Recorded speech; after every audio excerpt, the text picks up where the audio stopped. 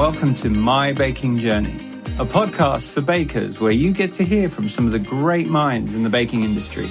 My name is Haf. And my name is Rachel. I'm a baker. I know what it's like to be baking all day alone in my kitchen, experiencing the frustrations and struggles with no one else to guide or support me through it. And I'm not a baker, but I've witnessed all the ups and downs that come with this industry and where it's hard to get a little bit of extra help. So if you're looking for advice, tips, and amazing insight from various experienced bakers, you've come to the right place. So let's give you a little insight into what's in store for you this week. Your business is a success because of the time you put in. I value myself and my business far more than just working myself into the ground just because my cupcakes are in this place in London. You lose yourself. I don't know if you find it. I didn't think about anything. I know it sounds ridiculous. When I pipe, I don't think about anything. Shut myself off from the world. Sometimes the kids can even be talking to me and I've not even acknowledged they're there. I go in my own little bubble when I'm doing it. I stood at the front of the room with all these people staring at me and my lips started to go. You know, you get that wobbly lip thing. And I was like, no, not now, not now. Good morning, Jane. How are you? Morning. I'm good, thank you. Excellent, excellent. Thank you so much for coming on our podcast, My Baking Journey with Rachel and I. Honestly, we've been really looking forward to this. There's a few reasons you could say why, but ultimately, you know, you are somebody for us that we've come across very luckily, and we've been blown away by your talent, your drive, your determination, your honesty, and just your overall approach to running a business. And then we just thought there's a lot here to unpack with you, and it would be great to get into some of this. You know, you gave out a lot of information to us previously, but there's also quite a bit of information of you on your website, which is really nice. I think what I want to do is first hone in on your business where you first started, because you were not always doing floral cupcakes or buttercream flowers or things like that, right? You started off as a standard cake business, is that? Yeah. Well, it all started because as you know, I've got 5 kids and my youngest, Oliver, went to school when I thought I'd be, you know, enjoying the free time, ladies at lunch and all that. Well, all my ladies work. So it was within, you know, no time, it became so boring. And I spoke to my friends who are actually at Rockpool Creative, who you probably know, Fran and Emily. And they said, just do some baking. You know you love baking. So I did that. And they set up the Facebook page for me. And it literally flew from day one. I don't know what it was. I had orders within days of starting up the business. But like you said, it was, I don't mean just, because that belittles what people do. Yeah. They were like flavoured cupcakes, so salted caramel. And then you put chocolates on top. And I'd do selection boxes and things like that. But after a time, it got boring, if I'm being honest. It was sort of quite monotonous, you know, and I wanted something to sort of drive me more. And then I came across floral cupcakes. First person I saw was Cupcake Gemma. I don't know if you've seen her. She's one of Jamie Oliver's finds as such. And she did a hydrangea. I've got her book. It's amazing. I like Cupcake Gemma. Brilliant, isn't she? She's brilliant. And she had piped some hydrangeas. And I thought, well, that looks easy. I'll have a go at that. And literally got the bug. So I then typed up floral cupcakes online. And I came across Dawn Davis. She owns DD's Cupcakes down in Devon, I think she is, or Paynton, somewhere like that. And she made them into a bouquet. And I was like, that is insane. That is literally insane. So I contacted her straight away to find out how she constructed the bouquet. So I went on a online course for that, which was literally half an hour, which shows you how to do it. And that's where my bug started. Are you the type of person then where you are the sort of like you come across something, you feel like you've mastered it, you want to move on to the next thing? Is that what caused that boredom at the beginning? It's just the monotony. I like to go out of my comfort zone all the time. I'm quite happy to push myself. You know, even doing this, if you'd said to me, I don't know what, I've been doing the business 7 years now. 7 years ago, I'd have been, no, I'm not doing that. You know, it's just having your face on something, you know, I'd be like, no way. Because I've always been confident, but certainly not on camera. It was an absolute no-no. But I love pushing myself. And obviously when I saw these floral cupcakes, I could do that. I know I can do that. And then even got bored of that, if I'm being honest, because they were quite simple. Yeah. For me, they were like sort of simple, basic. And I wanted to get to the point where they looked like a real bunch of flowers. That's been my aim from day one, was for them to fool people to think that they were actually flowers and not cakes. Does that obsession to perfect something come across in other parts of your life as well? Are you driven to perfect things, or is it just been this obsession with floral cupcakes? Always. Even, I suppose, in some ways, I have an OCD for cleaning, everything has a place. I'm the same. Yeah. I'm sure you are, have. Yeah, I've always been very sort of, I'm very routine based. I do all my jobs, do my house. My house has to look perfect all the time, which is not easy with 5 kids and now a granddaughter put in the mix as well.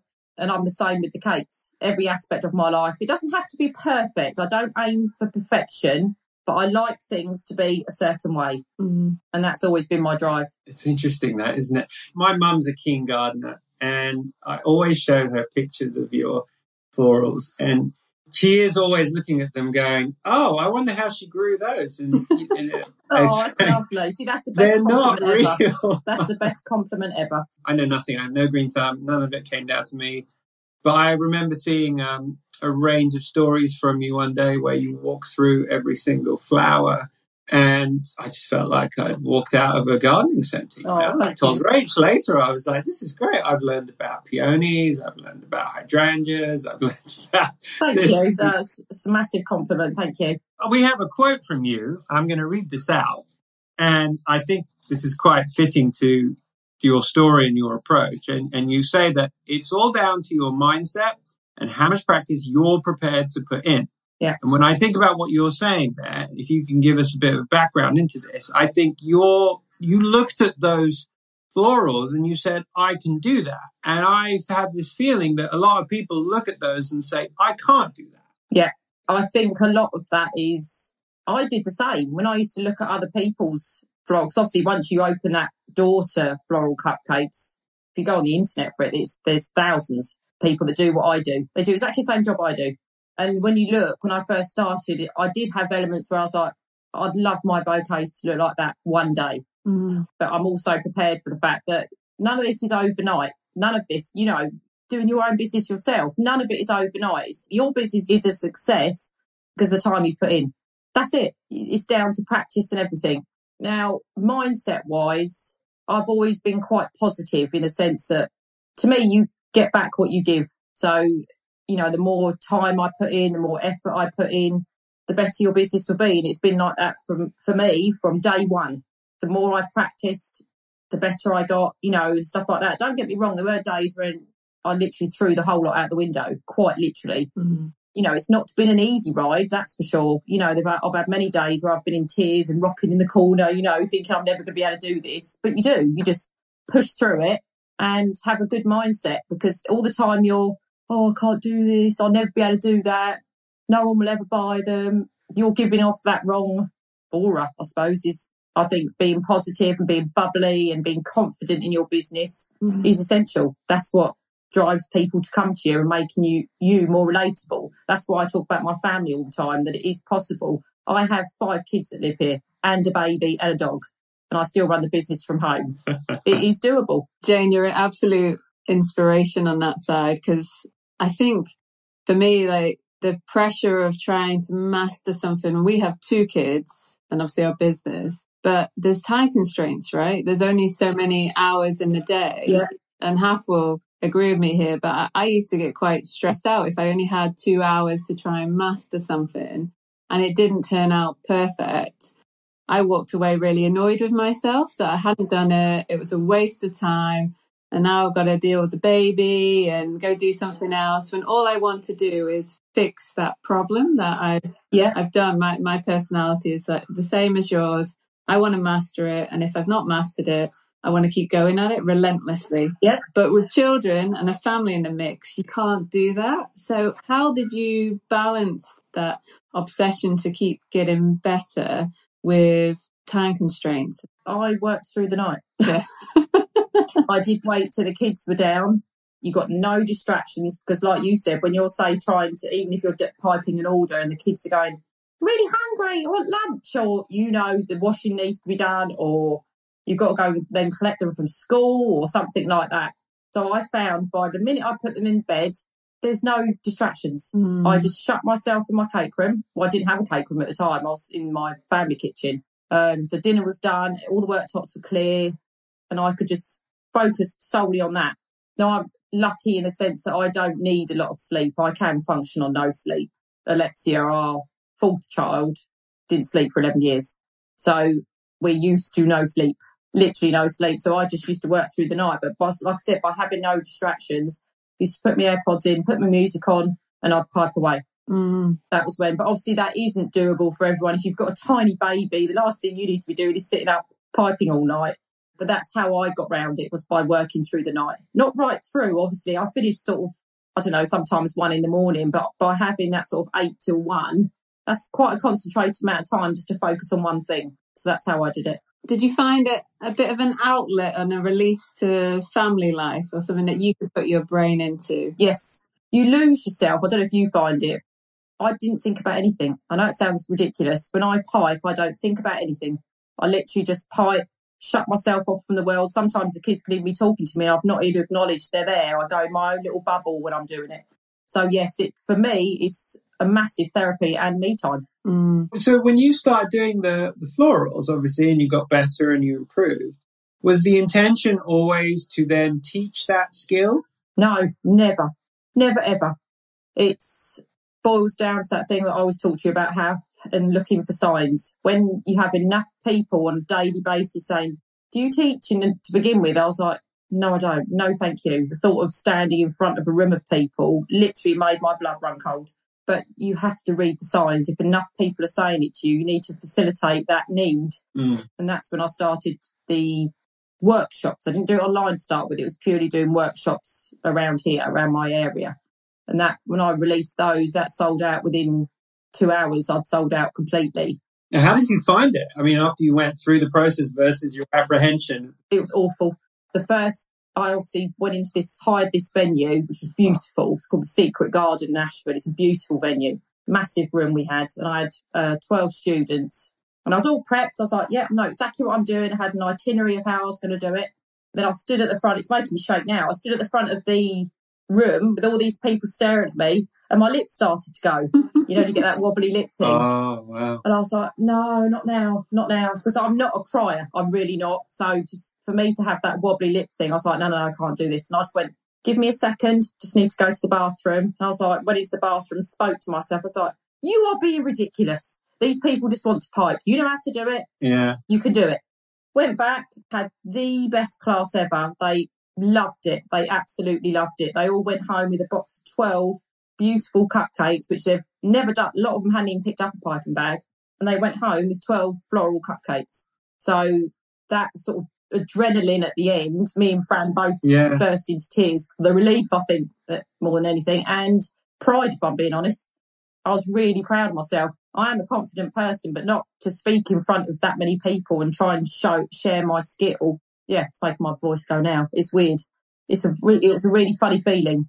I'm sure. I mean, it's almost like you were presented with this, this students in this classroom environment, but you hadn't properly prepared yourself for what was about to hit you until that moment that you stood there. And it takes a bit of a discussion of yourself just to say, all right, this is your turning point. You can either run out the door and never show your face again, or you can go back in there and face it. Exactly that. And overcome it. It goes back to your quote, right? It's like, how much effort are you willing to put in to make this work? Because you can do it. And also, I think what's very clever is you picked out the fact that people are just here to bake and make cupcakes. They're not here for anything else. So that's what you do. I know how to do it, so just get on with it. Do you know what I mean? It's just do it. It's very true. Yeah, and then I booked more classes after that. They all sold out. But then there became a point, obviously, where people abroad, I did have people come from overseas to my classes, but financially that's not doable. You're cutting out such a massive proportion of people who can't afford to fly over, and have a class. And that's when the online thing started to develop. I see. But this was never part of the business plan, obviously. Like I say, so you're reading the signs, you're following this. And then when it came to, obviously then, from the business perspective, your business is getting bigger at this point. You're still a one-woman show at this point? No, Fran and Emily have always been on board so far as guiding me marketing-wise. Okay. Always. They set up my Facebook page, Twitter, stuff like that. I never had a website then. You didn't need one. That's one thing I would say to anyone who's first starting out. Do not invest in a website. They are thousands. Certainly not at the beginning. Not at the beginning. You need to get your following up, get a good client base up first, then look into going to a website. But that obviously quickly happened because of as soon as I started teaching, really, that's when the websites all kicked in and they massively became part of the business. And that's when I took them on because I couldn't do it on my own. It wasn't possible. Can we talk about your relationship with Fran and Rockport Creative? Because it seems like these ladies are being important role models for you, or friendship networks, or people to rely on and to lean on. But both from a professional point of view and a personal, like almost when you got into doing your first teaching lesson, they were there around you, supporting you, raising you up. That's the impression I get. Yeah, absolutely. There's a group of 6 of us, 5 ladies and 1 man. We're all very close, very, very close. We've been through a lot together. I'm the oldest out of all of them. I'm the mother hen of them all, I suppose. Yeah, and we're a very tight-knit group. And the basis of our friendships is obviously we are each other's biggest cheerleaders. That's how Baking Cheerleaders came about. If your people that are surrounding you are not your cheerleaders, they are not your friends at the end of the day. My friends big me up to everyone as I do them with their businesses. We're all entrepreneurs. That's the other thing. Every single one of us 6 are entrepreneurs. We all have our own businesses. Again, Fran and Emily, Fran's got 3 kids. She's wanted a job that enabled her to be with her children, same as me. So Fran was already doing marketing. She'd sort of just started and it all just sort of came together. That's how it all came together. And we are each other's biggest cheerleaders. That's what it boils down to. We all benefit from my business. I know it sounds awful. I don't mean it like that, but they obviously get work off of my company. And there's other people now. They've developed another sister company called Rock Cake to help all the bakers with their websites, and stuff like that. So it's a win-win for all of us. Well, the marketing side of it for you has worked out quite well. I love that you've been tweeted by a former dragon, as part of the Small Business Sunday Challenge with Theo Papitas. And I won one of those, yeah. That was fantastic. I mean, give us an idea about how that came about. What inspired you to go do that, and what came from it as a result? Well, obviously, Rockpool you have to put your business to him. So on a Sunday, you tweet something about your business. Okay. We've done it loads of times. And it was funny, we both said this Sunday, I don't know why, I feel like I'm going to get it this Sunday. I'm not being obnoxious. We both felt it. We're quite spiritual. We know when something's coming. We know when something good's going to happen. We always just know. Yeah. And I started getting thousands of tweets. I was like, what is going on? Oh, we actually won it. So it was amazing. It was absolutely amazing. So with that, you get to go to his annual event, which is in Birmingham. And they have the most amazing speakers there that just drive you. I can't tell you how inspiring it is. I'm not so much with the networking. I know it sounds awful. I'm not really one for networking with other people as such. Certainly not if it's nothing to do with what business I'm doing. But it's worth going just to hear the speakers and how even when Theo did his talk, he was saying he lost his house and everything. He had to go home one day and tell his wife he'd lost everything. And they had kids and everything, and how he built himself back up. And just the little bits of wisdom that stay in my brain all the time. Stuff he says, keep the cash flow, and things like that. They've just lodged in my brain. So it's worth it just to go to that event. You get to go every year. Once you've won, you get to go every single year. So you get to hear all this other, advice and wisdom from other people that have got businesses like ours. Does he still run the annual conference? Yeah. That's amazing. Honestly, it's amazing. It's literally amazing. And where could our viewers, listeners go find out about that? It's literally on Twitter. Oh, Twitter. It's only on Twitter. So follow Theo Papitas, SBS, Small Business Sunday it's called. And you put your business forward with a tweet and then see who gets chosen. That's basically what it is. Yeah, it was a massive moment, that was, I must admit, to be recognised, and acknowledged almost. That's what was lovely. Amazing. There sounds like there's obviously you got lucky enough to go to this and you go every year and you can pick up all these nuggets of information because I am sure there's a lot of stuff that you've been now privy to that most of us who are running these small businesses would probably never even come across this bit of advice unless we ran into the right person who had experience.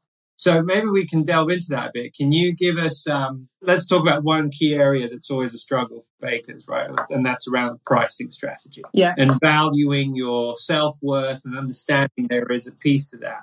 How have you changed in your journey when it comes to that particular topic? If you go back to when you started to where you are today.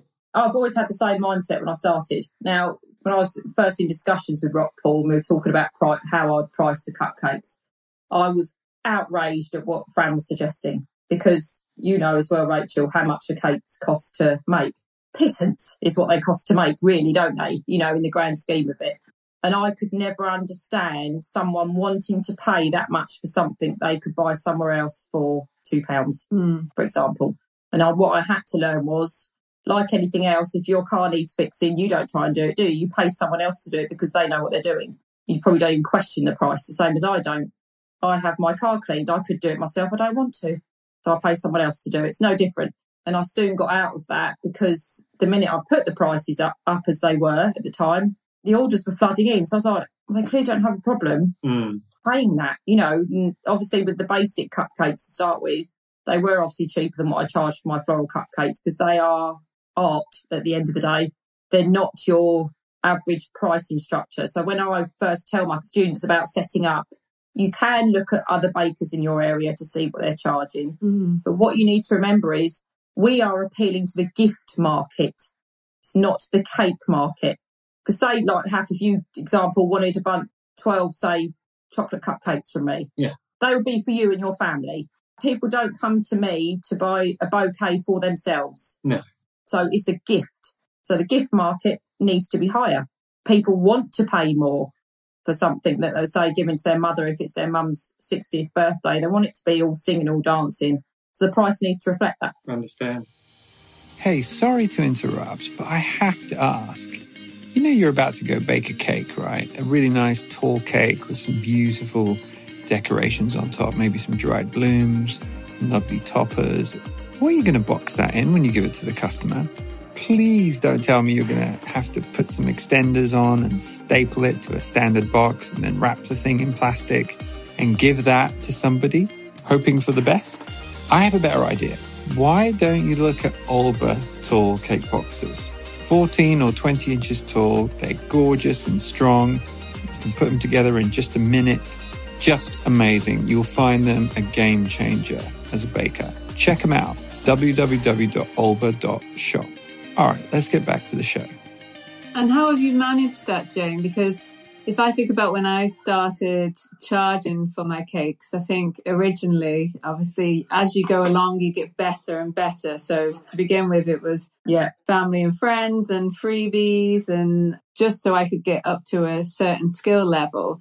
But I remember, even recently, I've had pushback on cake prices. People are just astounded and how much I would charge for a cake, and they expect that cake price to be somewhere in the same market as a supermarket cake, which you get for £10-20. Yeah. I think one way I started off was I put my pricing up front on my website that cakes start from this amount of money. So I wouldn't get that initial pushback. The time wasters, basically. Yeah, but obviously in Instagram and Facebook, you still get lots of requests coming through. So, I mean, has your pricing changed throughout that journey? And what advice would you give back to other cake makers on what their pricing strategy should be and how to deal with those scenarios where someone says, I can't pay that, that's too expensive? Right. So to begin with, you always write introductory price. So that allows you that room to grow without people sort of going, well, they were £20 last week, why are they now 35, or something like that. By putting introductory price, it's obvious that you're going to be increasing at some point. Now, my bouquets weren't that much cheaper than they are now when I first started, but I knew the more detailed my work got, the more expensive it needed to be. That's when my 3 pricing structures came into play. So classic, deluxe, luxury. So people had a choice. So if they're on a tight budget, they could have the cheaper version almost, which sounds awful. That's belittling it. They're still beautiful, but they haven't got the details. So obviously I haven't put the time in for them. Yeah. So I used to have that all the time. I actually ended up in a massive row with a lady on Facebook through the pricing because she wanted to pay £1 a cupcake. So my answer was, go to Tesco's, darling, if you want to pay that much, because I do not have time for it. You know, and you think, look at what you are asking me to make. And to me, it's just an insult to say that they're worth £1 a cupcake. I wouldn't even turn my oven on for that much money. So it's being confident in your pricing and confident about your brand. This is all it's about. You know, my pricing structure is what it is. I do not alter on it ever.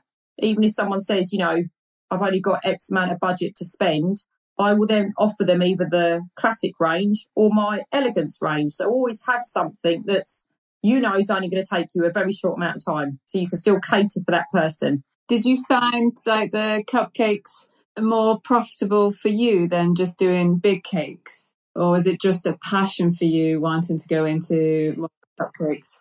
Oh, big cakes broke me out into a sweat, Rachel. My husband said if I didn't stop doing them, he would literally divorce me. The last one I did was on the hottest day of the year. What was it, 5-6 years ago? I had to do a gluten-free semi-naked cake. And as I was doing it, the cake was literally going on a landslide. Yeah, I've been there. I was sweating. I felt sick. I was shouting at everybody because I was like, I'm literally going to ruin this bride's wedding. Literally going to ruin it. And there was nothing I could do.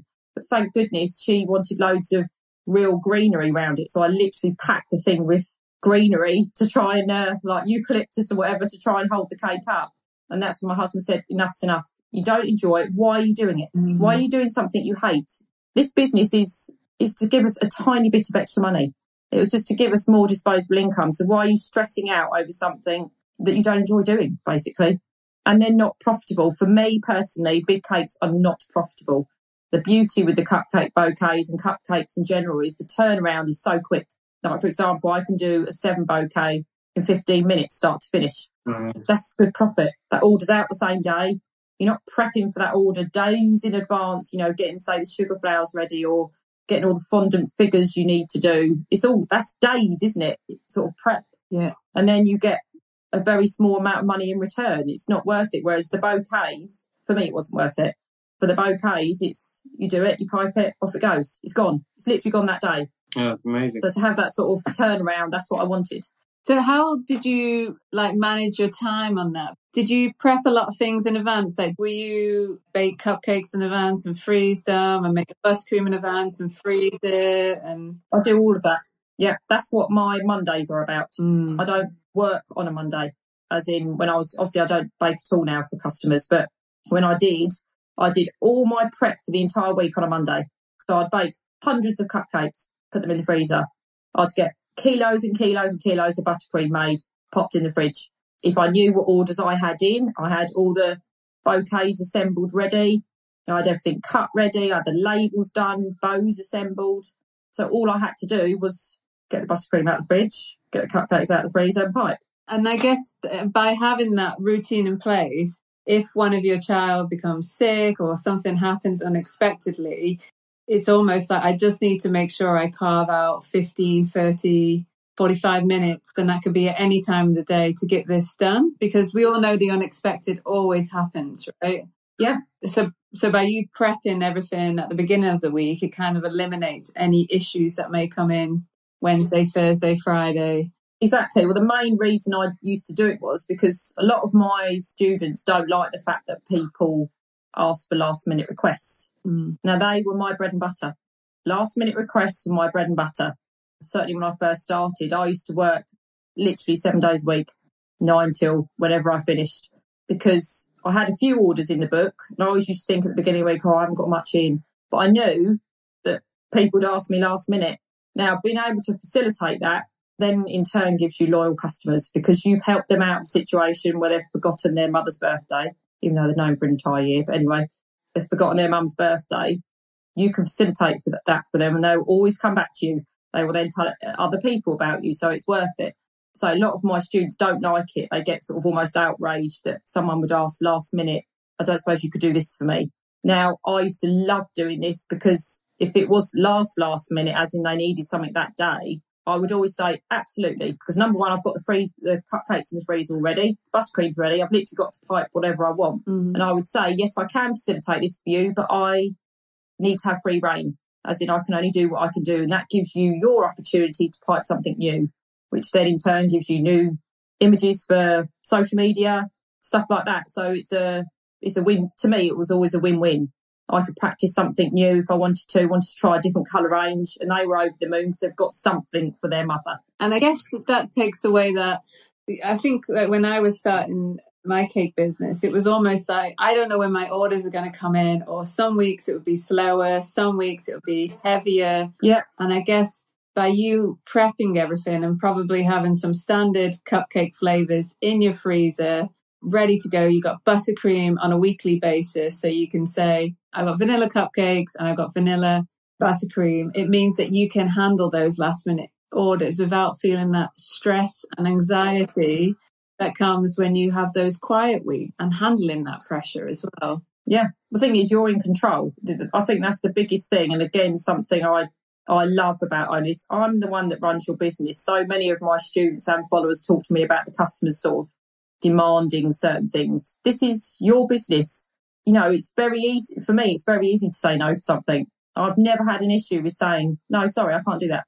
Or whatever it is, because quite often you'll probably know, Rachel, when you've had orders come in where they ask for something really extravagant and I look and I think, no, I can't do that. That is just, it's not an option. But I always have an alternative to offer them. And they'd always say yes. Always. I still get big cake requests on a daily basis, literally every day. But when I was working, I used to offer them the bouquets instead. 99% of them would say, yeah, great, thank you, and take that. Hey, let's talk about your brand, because you mentioned brand quite a bit. And I remember when we first met you in person at Cake International last year, you told us an interesting story about your decision not to go with selling through a well-known London retail house. I won't name them, but they're pretty well known because... You can if you want, doesn't bother me. But there was just some things there you just weren't willing to do. Can you give us a bit more behind that story and why you were doing it? Yeah, well, we were approached by this company, the big green place in London, green department store. Now, I thought it was spam. I ignored about 3 emails from them because I thought it was just like junk mail. And then Fran opened it on the 4th time, was like, no, this is actually them. And I literally couldn't believe it. They wanted my floral cupcakes in there. There's like this big gold case display there. In the food hall kind of thing. Yes. So I nearly said the name then. I'm probably not allowed to, am I? Now, the cakes they had there were shocking, if I'm being honest. I thought how they're charging what they're charging for what was there just blew my mind, completely blew my mind, which is why they wanted me to come in to offer something different, you know, and obviously it would look beautiful in one of those counters. Now, it all went amazingly well until it came to basically sign on the dotted line. They'd almost backtracked on what they were saying. I said what I wanted for the cupcakes per cupcake, and they sent me a thing saying they wanted to pay basically £1 a cupcake. It was just less. Now, bear in mind, they were selling those £8 a cupcake. Now, I understand it's a big department store, but to me, it was an insult. And I could make more money at home myself. So why would I do that? Now, I had obviously a lot of friends and family, not obviously my best friends, sort of say, oh, you're mad, you know, that it's like the most famous department store. And I was like, I value myself and my business far more than just working myself into the ground just because my cupcakes are in this place in London. Yeah. Which probably sounds really obnoxious, but I do. You know, I would never have seen my children, which was not the aim of this business. I did this so I could still be present in my kids' lives. So by doing that, I would have had to have employed 3 or 4 people with the volume of cakes that they wanted, and I would never have seen my children. Yeah. So I turned it down. Well, you stayed very true to your desires and intent, not driven by name association or, no. You know, you saw very quickly through it, especially when I guess they also made it quite clear for you when they're offering you £1 for your cupcakes and then they want to turn it around and sell it for 8. I mean, you know, like you say, it's an insult. And I feel like you did the right thing here. But I just think there's such a experience in that approach to say that, not every opportunity is going to be the best one. No, you will have failures. You have to fail to succeed. You have to. I made a massive failure when I even went there, if I'm being honest, because of what was happening. I then took on my cake studio. It's a huge cake studio about 20 minutes from here, because obviously for me to do that job, I couldn't do it in my home to facilitate 25,000 cupcakes a week. Right. It wasn't possible. So I took on the cake studio without signing the contract. Okay. So that was one of my biggest failures. But it didn't matter in the sense that it gave me more room to teach. When I was teaching my classes, they had vast amount of room. It was perfect, and it made my house become my home again rather than work as well. So that side of it was nice. But then obviously the pandemic hit. So no one was teaching, you couldn't meet anybody, so I let it go. But it's been nothing but better since I've come back home. That was terrible. You know what I mean? My business has thrived. I obviously needed to be home. I needed to be in my own home, my own environment, and the business has just gone crazy. How did you have to adjust when the pandemic hit then? If you obviously let go of the cake studio, but you were already teaching at that point. Yeah. So is that where you proliferated more focus online and got it out internationally? Yeah. I mean, it was already going crazy online anyway, but obviously during the pandemic, people were at home. They were bored. And I think what the pandemic did was make all of us stop and think about life, didn't it? Almost as cheesy as that sounds, it made you think, I don't want to do this anymore. For a lot of my students, they didn't want to be filling other people's pockets and hating their job, leaving their children every day to go and get paid pittance when they could do this, run their own business. I think it was 183 businesses were started during the pandemic for my courses. Wow. People left full-time work. Incredible. So that is one of my proudest moments. And is that where you see your business going in the future, Jane? Is teaching an online platform rather than actually selling cakes to big retail outlets? Or I'd never be a supplier. What that taught me was I would never, ever be a supplier for anybody. Because obviously they've got to make money, haven't they? Yeah. Doesn't matter who it is, whether it's a farm shop or a little cake shop up the road, up the road. They've still got to make money, so you're still going to be paid pittance for what you're making. Yeah. That's what that taught me. Never again would I be a supplier for anybody. Where do you see your business going then in the future? Just more of what I'm doing now, more businesses opening. There's probably an element to it that you don't know yet, because you could easily go back and say in 2015 when you started, there's no way you knew you were doing all this that you do now, right? No, but I don't know if you do it. It's that hippie thing again. Are you visualising where you're going with it? There's nothing hippie about it, Jane. Nothing wrong with that. Nothing wrong. Yes. And we write it down. No. Everyone think I'm a bit like Luke DeLue when they finish this podcast. We write down stuff that we predict to happen and we want to happen. Yeah. Cake International was on the 2015 list that we wrote. And I went to Cake International. Jane, can you talk through for our listeners and viewers what you do when you start creating a vision board? Because I think there'll be a lot of people very interested in this. I know it's a topic that I love as well. But can you just talk us through it, what you do? It's not so much a vision board, I suppose it is. It's more writing down what I would like to happen. But I even do that with my family. It's not just, if you write stuff down, it happens.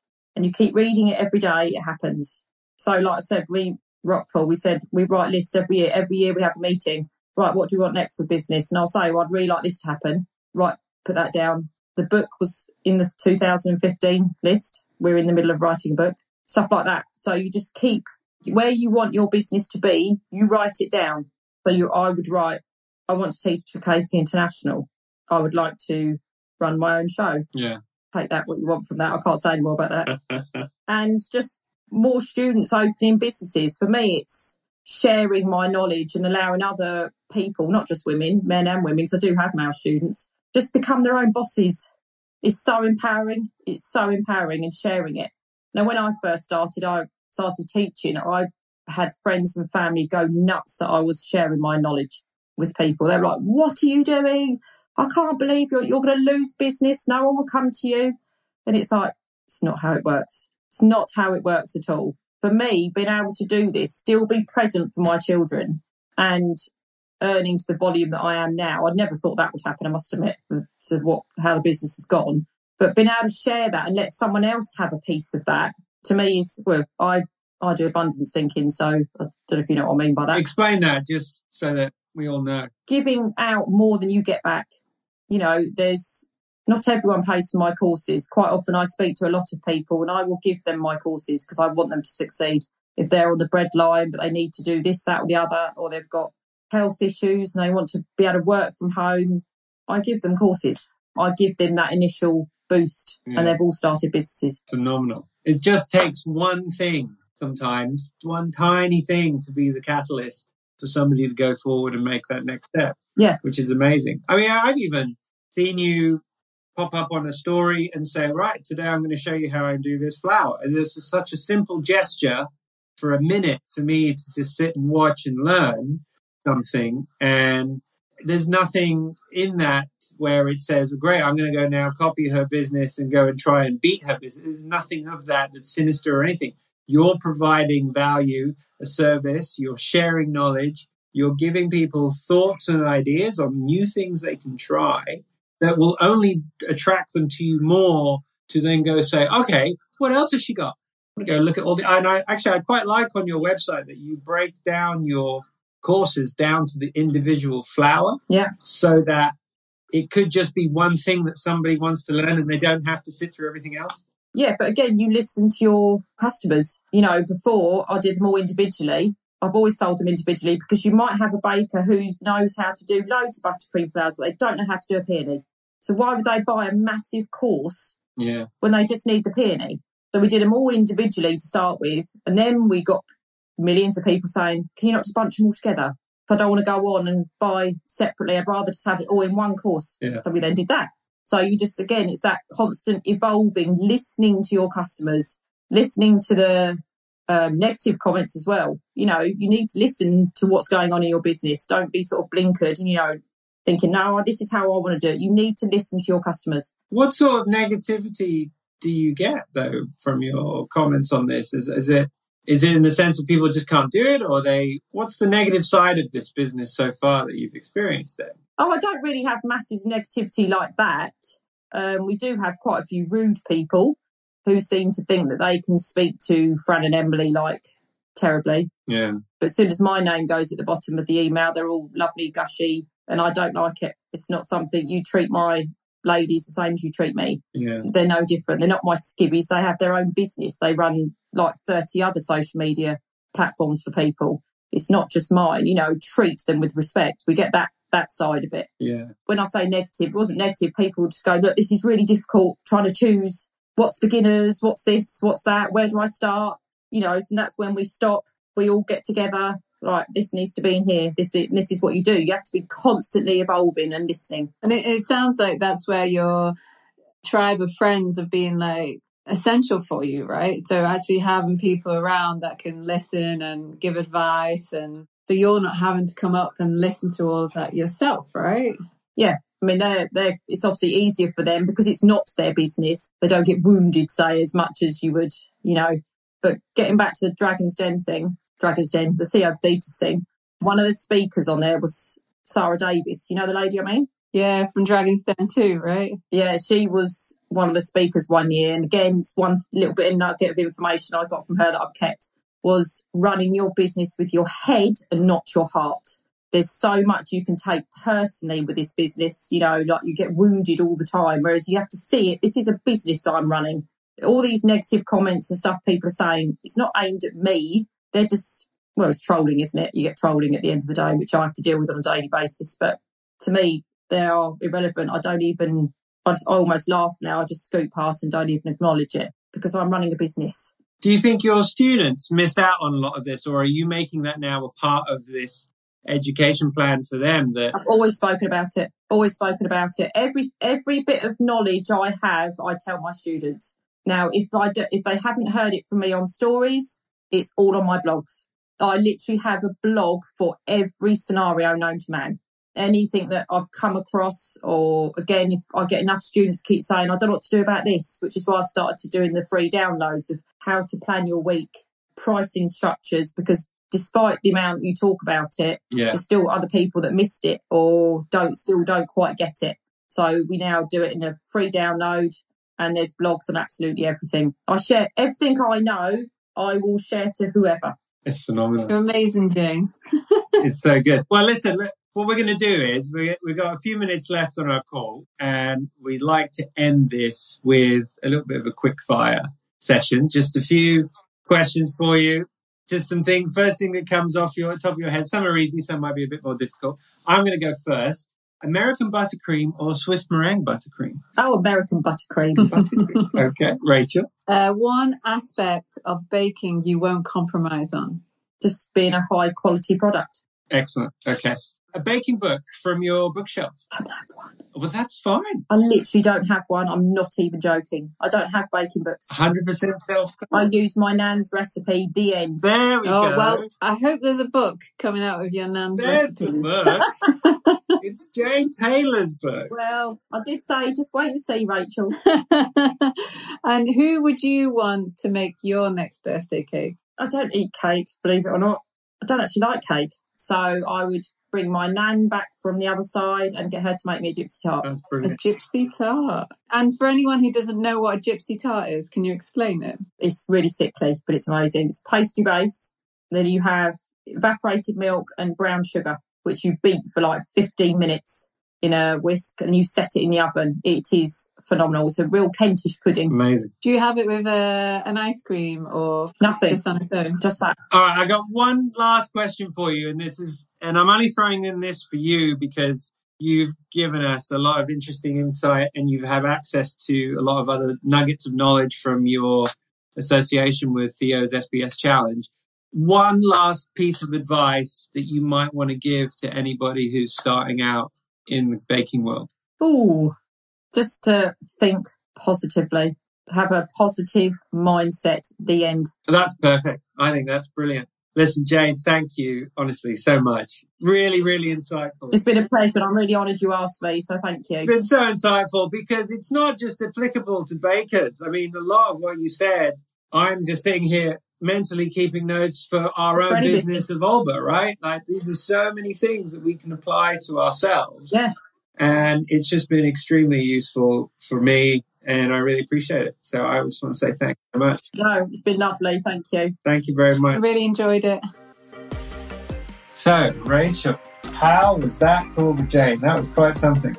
Yeah, I'm still processing all the wisdom and knowledge and tips that she's just shared in that podcast episode. But I think for me, having that positive mindset and very clear goals of where you want your business to go and boundaries for your business too came through in the entire chat. Yeah, we do this too, right? When we run OLBAA, we have visions, we have a strategy in place, we have things that we are willing to do and things that we don't want to do that people sometimes ask us to be a part of. But underlying all of that is a sense of a positivity, energy, that idea that, we can do this. You have to believe in yourself, ultimately, right? This is her words.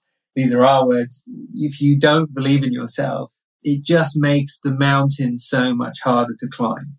And I think Jane broke it down by, how she plans her week, how she gets things done to make things a lot easier, where she finds the time to do all these activities from when she started in the beginning and to her journey now. And I think that there's so many tips there that a baker or someone in a similar position could apply back to their everyday life. Yeah, it's just invaluable stuff. And she's so kind because, her idea of abundance, giving out more than she holds back, is just something that benefits everyone, including me. So I really enjoyed that. Yeah, thanks, Jane. That was just the whole ethos of actually sharing that knowledge when, she could keep all that information in for herself and use to gain and grow her business. But her whole philosophy is to give back to everyone in the community and see everyone grow. And seeing everyone grow means ultimately they grow and she also grows too. That's right. Brilliant. Thank you, Jane. Great person, Jane. Great person. Thank you so much for coming on. And that wraps up episode 1 of My Baking Journey, a podcast by OLBAA. Listen, that was our first episode. So if you did like it, please consider subscribing, rate us, and leave a review if you have a moment. If you want to learn more about Jane, you can follow her on Instagram. She's at Cakes by Jane Taylor. That's also in the show notes, so you can catch that there. We've got another 7 episodes lined up for you every week, talking to more superstar bakers from around the world. And just to remind you, this podcast is produced by OLBAA. Who is OLBAA? Packaging for bakers, designed by a baker. Make a statement with OLBAA. Find out more at www.olbaa.shop. See you next week, guys. Take care.